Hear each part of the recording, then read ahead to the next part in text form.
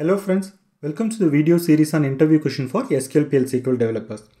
We are seeing cursor related interview question. As a continuation of that, in this video we'll see about what is an explicit cursor and how to access the value using explicit cursor. In the previous video we have seen about what is a cursor and what are the types of cursor. Just to quickly give you a summary of what we have learned in the previous video is cursor is nothing but a pointer to a memory location which holds the information about the SQL statement and its result set. Broadly, we can categorize cursor into two types. One is called implicit cursor and another is called explicit cursor. Implicit cursor is managed by Oracle. So any SQL statement given to Oracle engine, Oracle will open a memory location, executes it, returns the result set through the implicit cursor, whereas the explicit cursor is fully managed by developer. So we have like further subtypes under explicit cursor, which we will see in subsequent videos. So in this video, we'll see about how to use an explicit cursor. So before that, as I mentioned, explicit cursor is fully managed by developer. So he can declare, open it, fetches the information from the cursor, and he can close the cursor. So to use the explicit cursor, a developer has to follow 4 steps, and you have to follow the 4 steps exactly in the same order. The first step is declaration. See, like any other declaration, for example, if you want to use any variable, the first thing is before even using a variable, we need to first declare a variable. Only after declaring a variable, you will be able to use that variable. Very similar to that, if you want to use a cursor, before that we just need to declare the cursor. So declaration is nothing but we need to say the name of the cursor and what is the select statement that is associated to this cursor. For example, in this case, I am associating a select statement called select ename from employee to a name called emp underscore name underscore list. So this name is called cursor variable or cursor name. So we need to define or we need to declare using a keyword called cursor. So this is called cursor declaration, and this should be within the declaration section, that is within declare and begin keyword. So this is about declaration. So this is nothing but we are giving a name for a select statement. That is, you can say something like a pointer to a select statement. So this is a cursor declaration. The second step is we need to open that cursor. To open the cursor, we'll be using a keyword called open, and just we need to say the cursor name. Whatever the cursor name you have declared, you just say open followed by the cursor name. The moment you say open cursor name, or the moment Oracle engine executes the statement open cursor name, Oracle will execute the underlying statement and store all the results set in the particular memory location. So this memory location is called the cursor. The moment the informations are loaded, it points the pointer to the first row. As you can see here, I've just mentioned like a red color arrow mark. The pointer will start pointing to the first row of the result set. The third step after opening is we need to fetch the information from the memory location. To fetch the information, we'll be using a keyword called fetch. So followed by fetch, you need to say the name of the cursor. So since in this case, the result set is having just only one column information, I've just mentioned only one variable. See, every time you fetches the information from a memory location, Oracle returns one row from the memory location. So in this case, the moment the fetch statement executed, whatever the value that is pointed by the pointer will be fetched into the variable. So in this case, the king, because the pointer is pointing to the first row, the value king will be loaded to this variable vname. Since the next line is dbms output, the king value will get printed. As you can see here, the king value will get printed. Again, if you try to fetch the next pointer, okay, just before that, once the record is fetched, the pointer will be moved to the next location.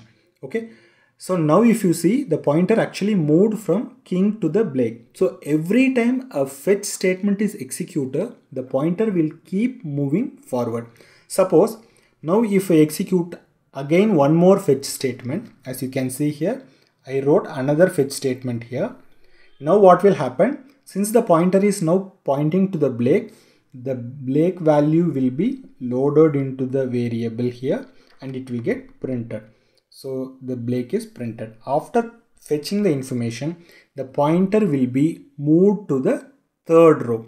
So like that, as you can keep fetching the information, the pointer will keep moving till the end of the record. Once you reach the end of the record, you need to check whether it reaches the end of the record or not. Then finally, you can close the cursor. To close the cursor, we'll be using a keyword called close followed by the cursor name. The moment close cursor name statement executes, Oracle will close this memory location and releases the memory. Okay, so this is about the 4 sequential steps we need to follow to declare, open, fetch and close a cursor. Let me show you this example and let us see how to fetch all the information. I've just showed you here how to fetch 2 information. In fact, you can keep copy pasting the fetch statement, but that is not the efficient way because we will not know how many records available in the memory location. So now let us see a small demo. Okay, as you can see here, the exact same example I've just given here. Let me first execute it. As you can see, we just got printed the King and Blake. Suppose if I want to print one more value, I'll just copy paste the fetch statement. Let me execute it. As you can see, it is just printing King, Blake, Clark. Like that we can fetch any number of value or whatever the value we are interested in. But obviously this is not an efficient way because we are just keep fetching the information. Instead of fetching like this, what we can do, we can just put this fetch statement inside a loop. Okay, so loop, let me put in loop. Okay, one more key important thing, we need to keep checking because every fetch will keep moving the pointer backwards. So we need to keep checking whether the pointer actually reached the end of record or not. For that we can say exit when the cursor name percentage not found. Okay, this not found is nothing but an attribute. A cursor have like few attribute informations. So not found is one such attribute. The not found will return a Boolean value. The moment it reaches the end of record, this returns a true. So that is why I just put the cursor name percentage not found. See, there are few other cursor attributes. We'll see in detail about all the rest of the attributes in the next video. So for time being, you can just keep it in mind that the not found will return true the moment it reaches the end of record. Now let me just execute the same query. So now if you see, this is fetching all the information. Once it reaches the end of record, it just comes out of the loop. So this is about the cursor.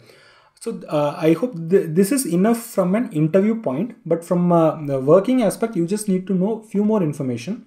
There is one dynamic view called v$open_cursor, which holds the information about all the session cursors. For example, just now we opened a cursor called select ename from employee. You will be able to see that particular statement somewhere here. Yeah, you can see here so this is the cursor statement, right? So there is one more important information you should know from cursor point of view. That is a parameter. In the v$parameter, if you search for open_cursors, there will be one value defined. So in this case, it is like 300. So this is the maximum number of cursors that can be opened in a session. If you try to open more than this, you will get an error saying that maximum number of cursors exceeded. So make sure that you are using the cursors optimally, because if there is like too much of cursors, chances are there that at runtime you might get a maximum number of cursors exceeded error. Okay, so of course exactly the same example what we have seen. The key thing here is that the fetch, instead of fetching one by one record, now I just put it into the loop and I'm just exiting out the moment the cursor is not found. Okay. The rest of the questions related to cursor we'll see in the subsequent videos, like cursor attributes, parameterized cursors, very important question like a ref cursor, strongly typed versus weakly typed, and few classes along with the cursor like for update class and where current of class, and cursor versus collection, because the intention is basically to iterate through a list of value that you can achieve through both cursor as well as collection. We'll see like when we should use cursor and when we should use a collection, and of course the difference between an explicit cursor and a ref cursor. If you have learned something new, please like this video, subscribe and stay tuned for new feature videos, interview question, concept video and SQL practical question. If you want any questions to be answered, you can post it in the comment section or you can drop to this mail ID. Thanks a lot for watching this video.